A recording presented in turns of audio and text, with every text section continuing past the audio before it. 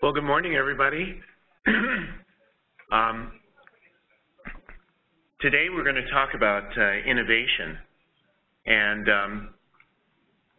hopefully get you excited about coming up with your own innovative ideas. And what we're going to do is I'm first going to just give a bit of an overview about our research strategic plan and how innovation fits into it. And more broadly, some of the intellectual property and development of devices, therapeutics, software is moving.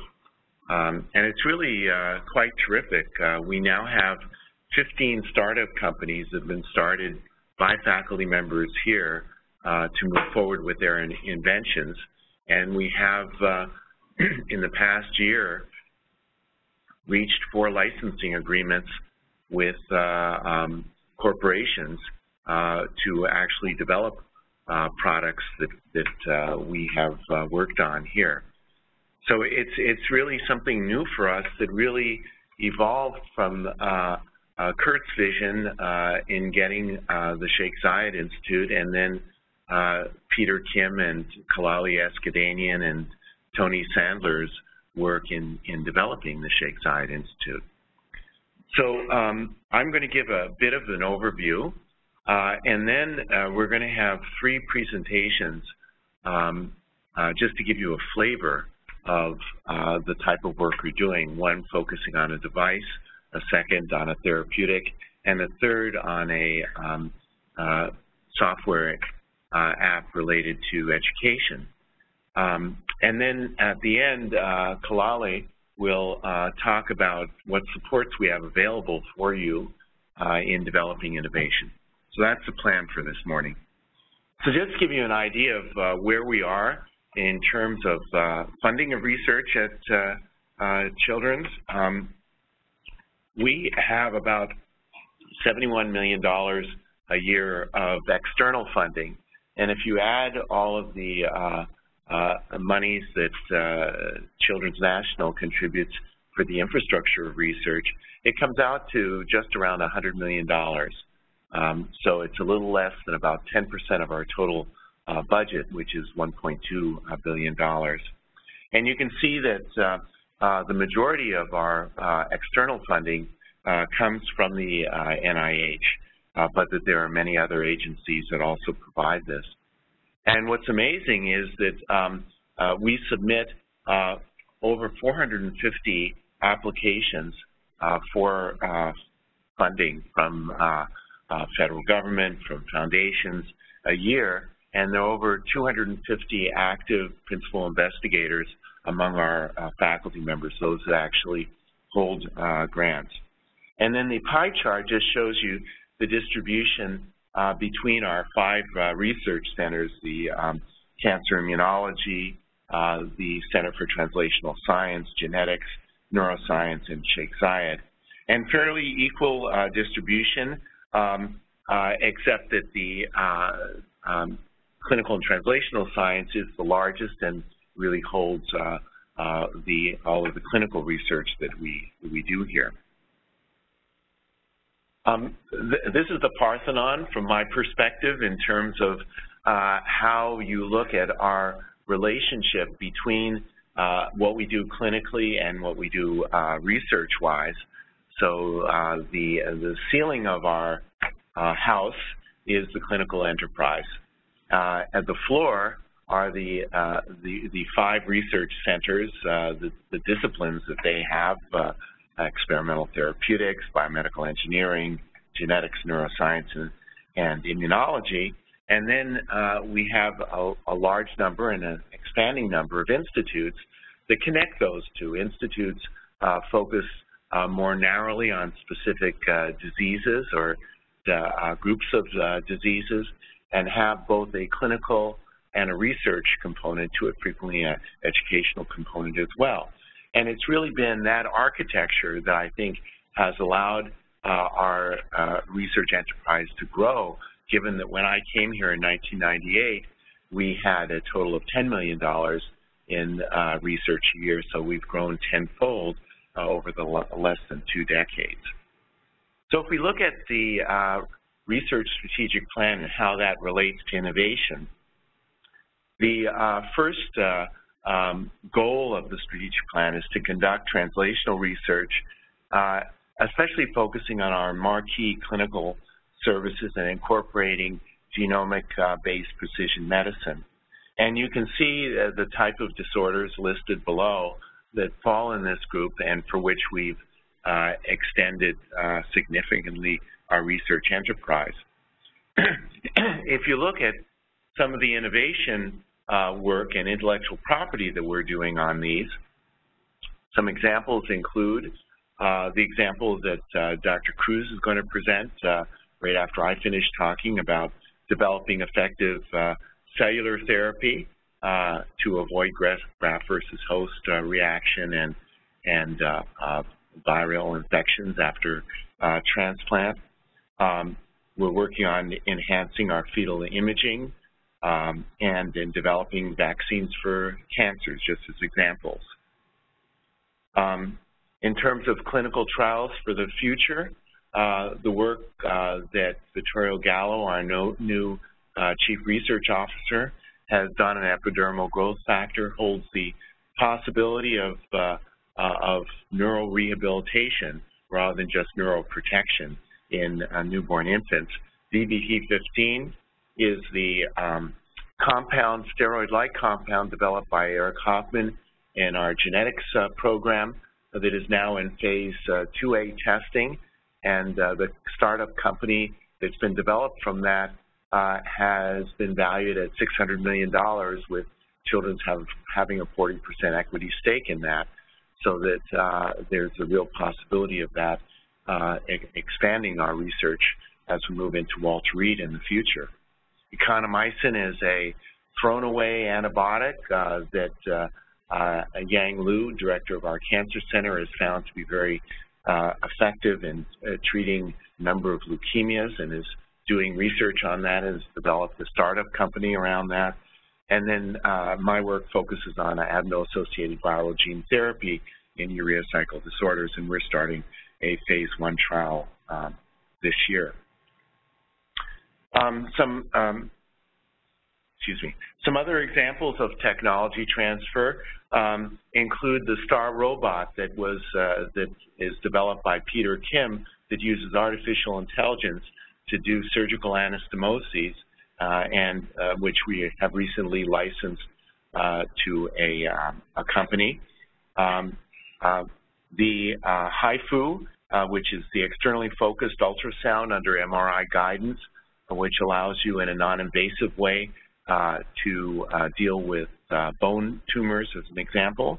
An application developed by Marshall Summer to be able to diagnose genetic disease in the newborn period by using a smartphone to take pictures of baby's face. Prussian blue nanotechnology that is a theranotic, that is that it both is a way of diagnosing a tumor and then providing therapy in terms of outlining where the tumor is and guiding the missiles, if you will, of treatment towards it. 3D vascular printing is also being done, and then the minimally invasive defibrillator that Dr. Berul is going to talk about during this presentation. So really a heck of a lot has happened in the last few years here in terms of the development of new methodologies, new devices, and new software. This really just as pictures of the digital dysmorphology application I spoke of, the 3D printing, the STAR robot, the fluorescent ultrasound work, the pacing. We have a wound application to look at how rapidly that develops, an algometer to measure pain, and some additional robotic work. So really a very diverse group of treatments that we're very excited about. And this leads us to the Walter Reed campus. As you may know, Walter Reed is located about 3 miles from here up on Georgia Avenue to the left, just below Silver Spring. It's about a 120-acre area that about 4 years ago was closed by the Army, and the upper portion was given to the DC government, which is going to be building a new town there with a shopping center and housing. And then to the south, the State Department has land that it's going to develop embassies. And right in the middle, we have 12 acres of land, including these buildings here, including the fabled Armed Forces Institute of Pathology building. This is 400,000 square feet of laboratory space. Just to put that in perspective, we currently have 130,000 square feet in all of our research labs. So it really offers the opportunity of transformational change over the next decade in terms of our ability to do research, our ability to do innovation. This is just a picture of the Armed Forces Institute building, and we're having architects in now in looking at the renovation and things like that. So I'm very excited about our opportunities for developing intellectual property and technology transfer, and hope that many of you who are not already involved in doing this, when you have a bright idea, don't let it die in loneliness. You know, come and talk to some of us about these issues. So with that, I would like to turn it over to Charlie Berul, who will be giving the next part of our talk.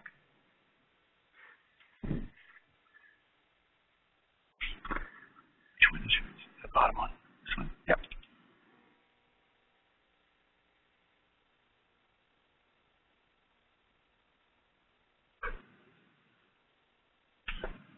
Thanks, Mark. And thanks everybody for coming. So over the next 5 to 10 minutes, I'm going to give you the past 20 years of our research. And what we're going to talk about is the challenges we face in trying to develop devices for children, whether it's cardiac devices or any devices. You know, children aren't just small adults. The specific problem that we're going to deal with today is the issue of pacemakers and defibrillators, and how they're really just designed for adults, and the limitations for their use in children, including obviously their size and their anatomy, frequent concomitant presence of congenital heart disease. They have vascular access issues. Obviously their veins are smaller, and issues of cosmesis. This here. So the standard approach for putting in pacemakers and defibrillators is either transvenous, if the vein is big enough, the lead goes through the vein and into the heart, and in a small baby like this, we might put a little extra slack in to allow growth, which sometimes works and sometimes doesn't, or an open chest approach where the surgeon opens the chest and sews leads directly onto the heart and places the pacemaker down in the belly. But all these devices are designed for adults, and when you talk about the smallest of children, those approaches aren't even applicable. We can't put a transvenous pacemaker in a baby this small. And there's other issues such as patients with complex congenital heart disease, such as this young lady here who has dextrocardia, transposition, and had a baffle, and the baffle is now obstructed. You don't need to know the cardiac anatomy, but trust me, you can't get something through the vein into the heart in this type of anatomy. The other issue that we're all faced with is the challenge of market size. And businesses sort of glaze over when you tell them the pediatric market size, and to develop a product costs hundreds of millions of dollars for a company. And when you tell them that maybe it might be used in a few hundred patients a year, maybe even a few thousand, it's hard to convince stockholder-owned companies that this is worth their investment. And this chart shows the U.S. market size for all pediatric pacemakers in yellow and defibrillators in green, and most of those patients are teenagers old enough to get a standard system, and it's a very small minority of this already small number is the infants and small children. So about 20 years ago, there were several case reports, including mine back in 2001, a single case of a patient who we designed a novel, what's called a subcutaneous ICD, where if you think about an external, an AED, the patches go right on your side. And so this is analogous to this. We put the lead just under the chest wall, right under the skin, and have the defibrillator in the belly, and it shocks them just like an AED would. And interestingly, within the same month, 2 other authors published case reports within the same month. So from 3 different countries, mine, an article from Germany, and an article from Sweden. Sweden, of all places. You got that. Okay. And now this has been reported for over 100 children with medium-term results available. The other way that surgeons do it is through video ports, and the surgeons can place either pacing leads or defibrillator leads directly onto the surface of the heart through an open videoscopic port approach. This is less invasive, at least, than a full sternotomy and opening the whole chest, so there's less morbidity and faster recovery. And as you can see through the videoscope, they have good visibility here. They're screwing a pacing lead onto the epicardial surface of the heart, and here they're sliding a defibrillator lead behind the heart. Again, you can see that the pericardium is open, and so they have a good visualization through these ports, but it's still an open approach. And so what we've decided is try to go to the next step of making this even more minimally invasive and trying for a percutaneous approach. And our first publication came out in 2013, trying to put a pacemaker in through a needle, through a puncture, essentially. And you can see through the scope, you can see the needle and the pacing lead going just under the pericardium and over the pericardium and just sliding in. And here it's screwed onto the left atrial appendage, and you can see atrial pacing and ventricular pacing of this lead with good visualization, so we can see where to screw the lead in, and more importantly, where not to screw the lead in, such as coronary arteries and things like that. We follow that up more recently with a publication within the past few months by Dr. Clark, who's one of our senior fellows. He did most of this work along with Bill Knapp, a cardiac surgeon, and their team with Nobu Ishibashi, and directly compared an open surgical approach. This is an animal model, obviously. You can see the pacing lead screwed in, sewn on through an open thoracotomy approach, and compared it to our minimally invasive puncture approach through a sheath. And Dr. Clark made this short 60-second video, but what you see is the needle coming punctured through. The needle gets put into the pericardial space, again under direct visualization. A wire is inserted into the back of the pericardium, and then a sheath goes through that pericardium over the wire, slides over it. Again, you can see where all of the critical structures are, where not to puncture. And then a defibrillator lead is threaded through that sheath and fixated to the epicardial surface of the heart. You can see the lungs there. And then the sheath is removed. You see a very small hole in the pericardium. And that's essentially the end of the procedure. Not quite a 1-minute procedure, but it's pretty short. And our team has perfected this pretty much in this infant animal model.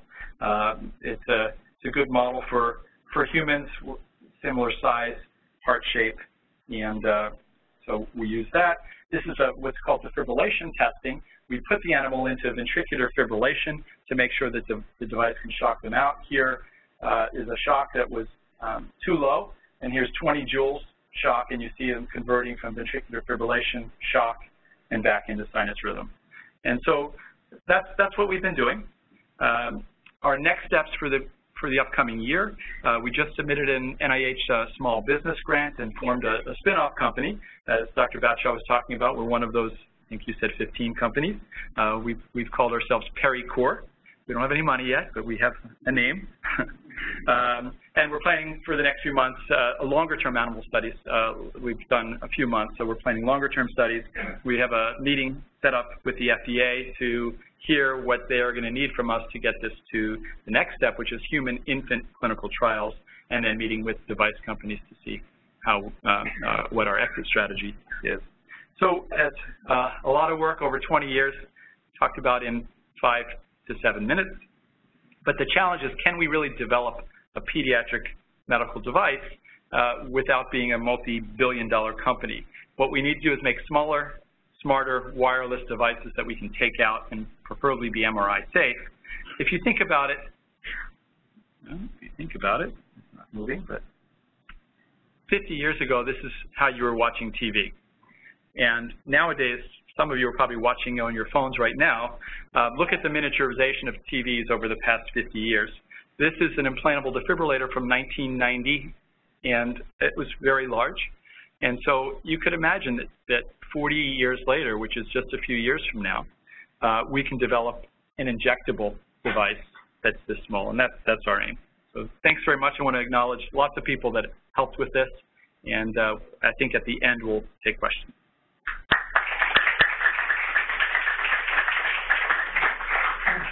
Thanks so much.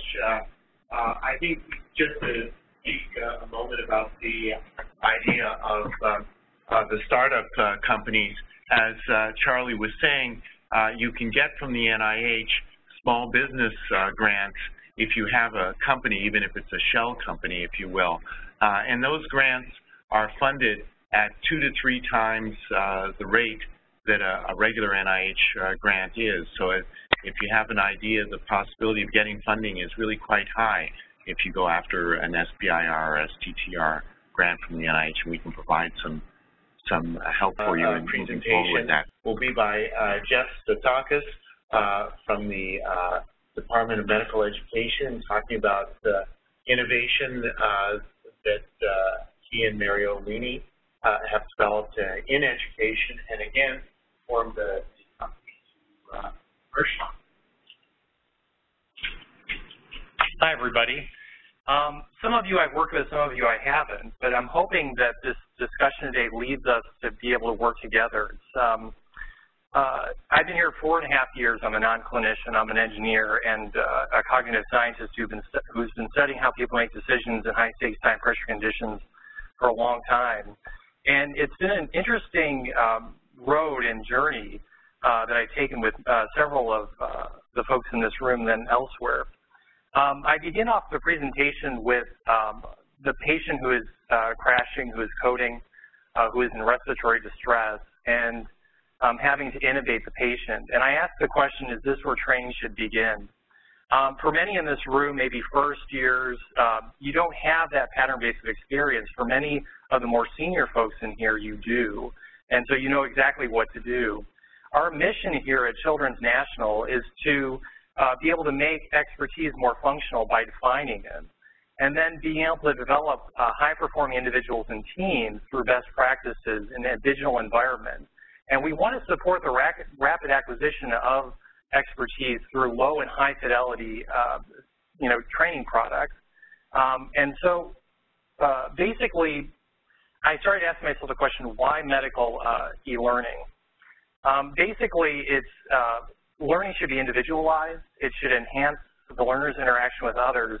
And it should also transform the role of the teacher from a distributor of content to a facilitator of learning and assessor of competency. This seems to be sort of the growing trend.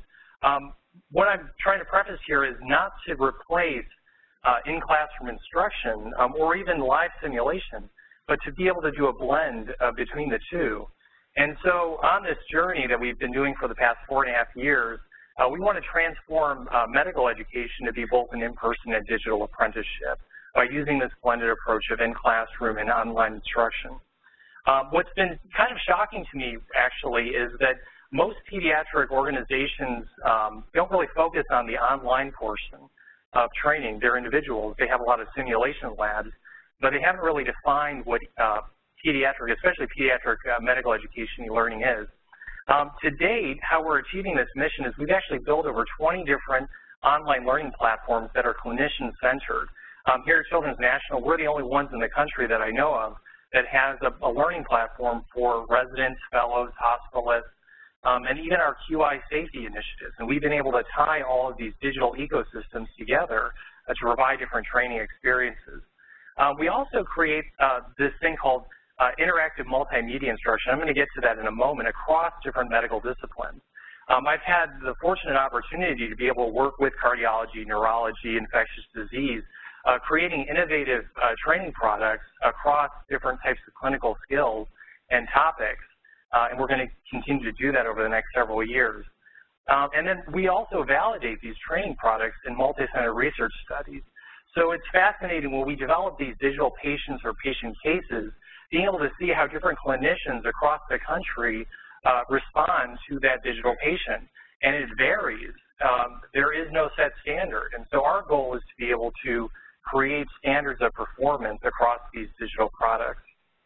We also have several manuscripts out in academic medicine and other medical journals that are under review right now based on these multi-center studies and things like complex care issues and sepsis recognition. Right now, all of our learning platforms can be accessed on childrensnational.org under the healthcare education and research component, and you can actually see the list of them. Now, I talked about the 4 levels of interactive multimedia instruction. E-learning is a very squishy term. It really hasn't been defined in the literature. One of the things we started to do, we're actually beginning to write about, is different levels. So when people think of e-learning, they often think of just training videos or maybe even a training module. When I first came here to Children's National 4.5 years ago, training was, especially online training, was considered you know, a bad word in the sense of something that people had to do. What we try to do is think of it in terms of something that they had to practice. So level 1 goes from passive participation all the way down to real-time participation. And we have platforms that can facilitate all 4 levels. Specifically, we tend to focus on level 3, level 4 with our virtual vignette players, and level 4 being our virtual live team gaming environment in which people can up to 200 different roles can congregate in this virtual environment, all working on a patient case together. And the system captures, records, and tracks everything that you do. So we really can look at standards of performance across the board. Our process here at Children's is that we work with the clinicians to be able to engineer and design a product, and then we test the effectiveness and then deploy to the world. And that's something that you don't see a lot of times in e-learning companies, regardless of the discipline, is that they typically hire a contractor who's been out of the game for maybe 10 or 20 years. But here at Children's, we get to work with the, great clinicians with a lot of experience who are still continuing to practice to be able to develop the most advanced, latest forms of training intervention. But instead of me just talking, let me just show you what I'm talking about. And there may not be any sound. We're developing a company called IGL, or Interactive Global Learning, which will unite clinicians from across the world to be able to create this type of e-learning. And the question we pose is, what if you could teach medicine in a different way? And so what you're about to see is our... You are working in the emergency room one evening in late August. You pick up the next chart and see that a 10-year-old African-American girl is here for evaluation of fever.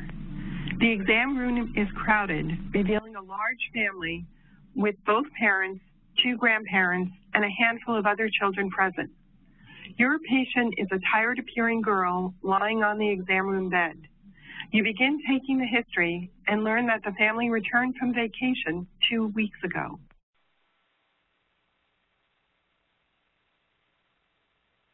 This is another one we did. I worked with Robert Batshaw on this one. We took over 200 cases of kids with different murmurs and embedded them into our virtual sim.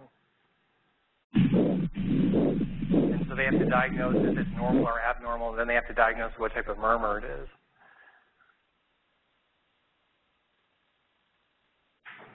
This particular product was launched with... Here's an example of a patient with severe meningococcal sepsis, but in normal mental status.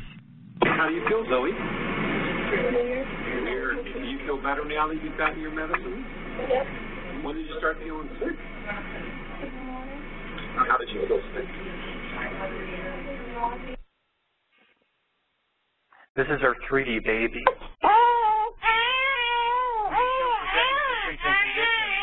Rashes, respiratory distress, all kinds of subtle signs. In this activity, you will be asked to respond to a nurse's concern about one of your patients by working through an interactive case-based vignette exercise. And we're not just about presenting patient information, we're actually literally asking them, what would you do first, second, and third, and being able to capture those actions over time, and then asking them to repeat those steps later on. Here's an example of a fictional patient case in which they have to dive into information and then diagnose the patient. We're able to actually capture that diagnosis. And it was fascinating in this particular study. We launched this with over 80 pediatric institutions nationwide to hear how people diagnose that same patient. And so we're sort of on this journey, I didn't know it at the time, to be able to transform the way in which doctors and nurses get training in this country. And one of the things I want to leave you with is we're doing this for the next generation. Certainly we have a current generation here, but it's for that millennial generation who wants individualized learning. All of our platforms, as you see, are available on any device. We've sort of pioneered the bootstrapping technology for a learning management system along with our other types of learning platforms. And so that was the end of my presentation.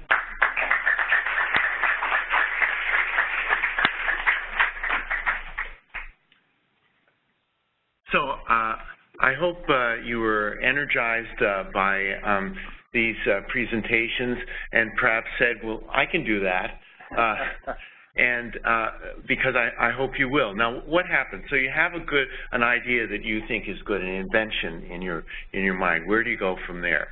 Well, the first thing you do is to contact Greg Baker. Greg is the director of our Office of Technology Transfer, and he will walk you through doing a disclosure form. The disclosure form basically discloses what your invention is, what is the problem you're trying to solve, and how are you actually going to solve that problem.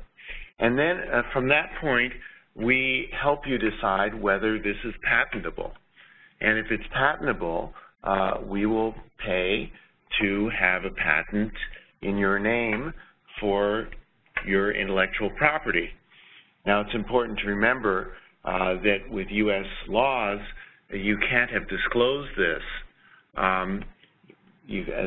finding, if you will, before you put your patent in. So it's important. Greg and his office will be able to tell you what can you do in terms of abstracts, presenting at meetings, publishing, or not before you actually put your patent in. So now you put your patent in, and you have the patent, and now you want to license it.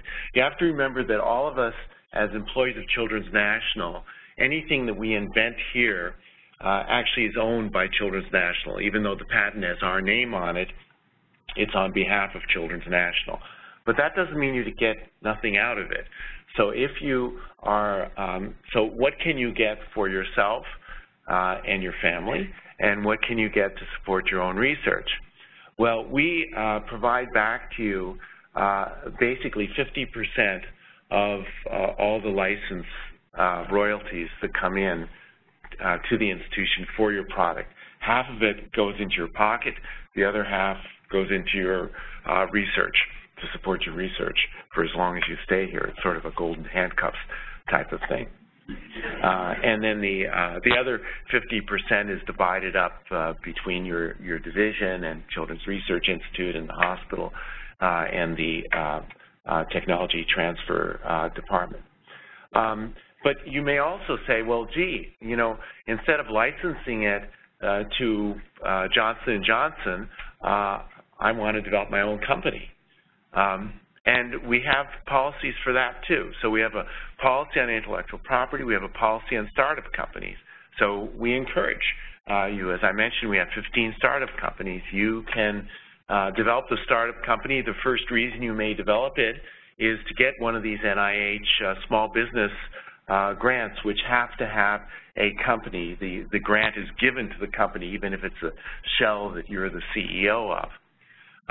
Then if you move forward and you actually have a product and you want to move forward towards commercialization, then we have to deal with potential issues of conflict of interest to make sure that we protect you and protect the institution and protect the children that you are trying your new invention on. So I would just encourage all of you to look for a problem that you want to solve if you haven't already. And your solution to the problem represents your intellectual property and is something that you ought to consider whether you're a nurse or a doctor, whether you're a trainee or a faculty member. So with that, I'd like to open it up for any questions about intellectual property, technology transfer, or specific questions for our colleagues about their presentations.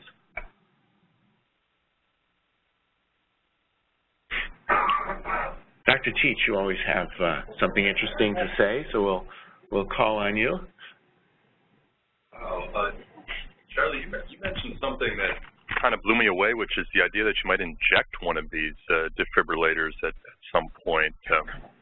How would that work? The mechanics seem a bit challenging.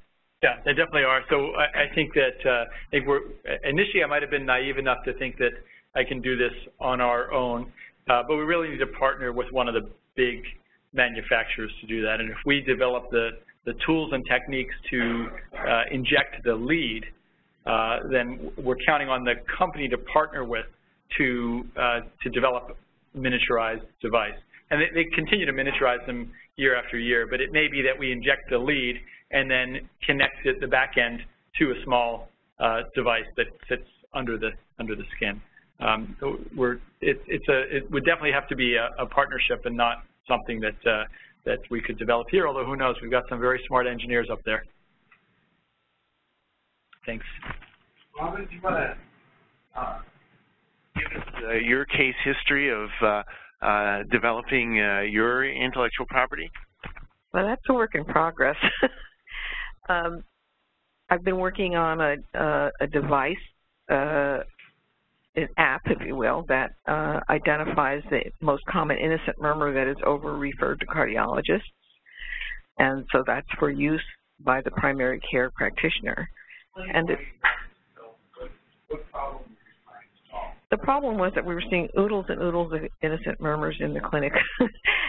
And this is because we really don't have a good screening tool for murmurs outside of the stethoscope. And so that puts a lot of weight on the primary care practitioner. I do want to comment also, by the way, about the subjects. When we go around, for example, recording the hearts of our patients in clinic as part of the project with IRB approval and so forth, the reception is amazing. Even if it takes a little bit longer in the clinic visit, the parents are thrilled. And the kids, if they're old enough, are very excited to have been part of something bigger than just their visit. And I've been really gratified by the response of patients here at Children's.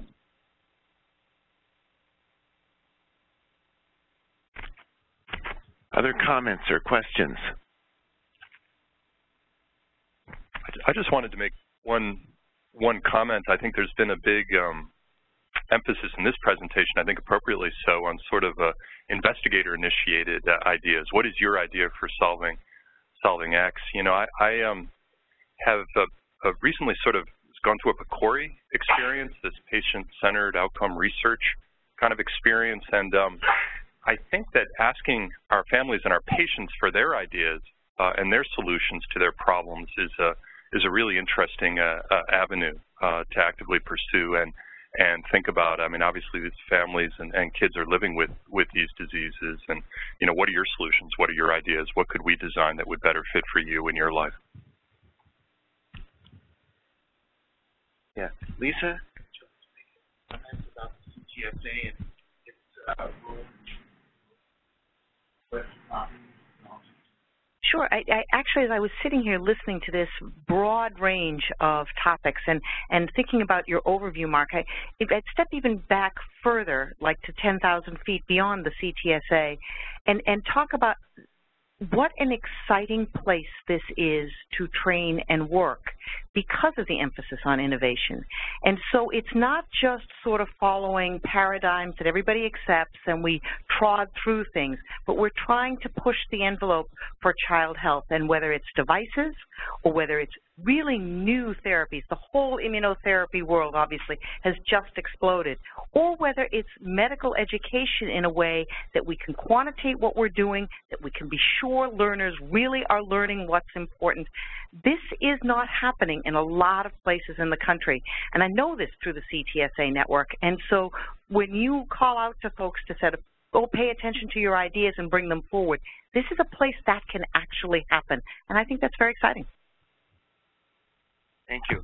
I think the other thing that this brings up is the whole issue of team science, that, you know, historically when I was in training, the only way you got credit was if you were the only person who was doing the research and you were the first author.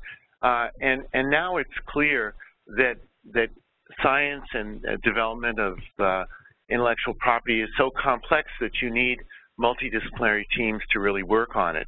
And it's really, and GW in terms of promotion has started to recognize that team science is science and is something worthy of being given credit for. And so also when you think about intellectual property, you don't even have to be the initiator of it. You can be part of the team that's developing it and doing it. And Dr. Barami actually was one of the first folks here who really helped develop products and worked with companies to develop products that made health better for newborns, for prematures. And I wonder, Rice, if you would share how you got into that and how that has benefited you in your career. As you mentioned, as Charlie mentioned, a lot of products that we make, especially in newborn population, is orphan product. There are not that many patients that benefit from your innovation. And we actually, Ozzy Rivera, who is the head of biomedical engineering, and myself, nearly 25 years ago, sitting in cafeteria, having coffee together, we draw a schematic picture of a catheter that we use for VV ECMO now, and kind of took that idea to the lab to test it for recirculation, for how it supports the patient on extracorporeal life support, tested it on newborn-sized lambs who are equal to full-term newborn. And what I wish I had attended this lecture and this presentation 2 decades ago. We actually were so excited that we published that result in Critical Care Journal, in Pediatric Critical Care Journal, and the companies approached us to use our blueprint to make the catheter. So we lost the opportunity to get any kind of patent or any kind of benefit from that, but at least I have a first author paper. Thank you. Thank you all very much for coming today. I hope this has been useful for you. Please use me as a resource also. So thank you.